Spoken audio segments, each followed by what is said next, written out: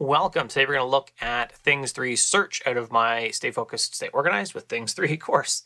It's going to go over the search because it's super powerful, and I'm going to show you how to use it. You can take the course by going to curtismchale.ca/membership, where you can get all of my courses, or you can look below. There are links to the courses on SkillShare.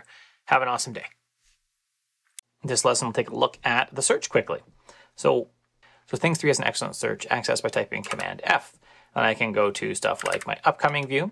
But more importantly, I actually use it for accessing things like my tags, like this week, or my next week tag.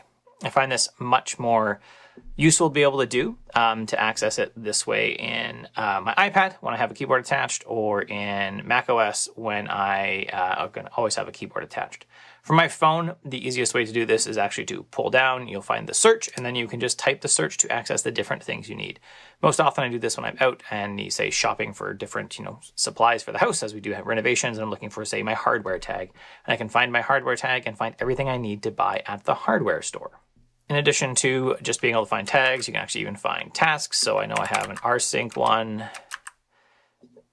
right now, and because I'm copying two big hard drives between each other, and this is one hard drive is failing, and so I need to just keep track of the command for a couple days until I've done all the copying of this, because this command will actually already pick up where it left off all the time, because I'm transferring multiple terabytes of data.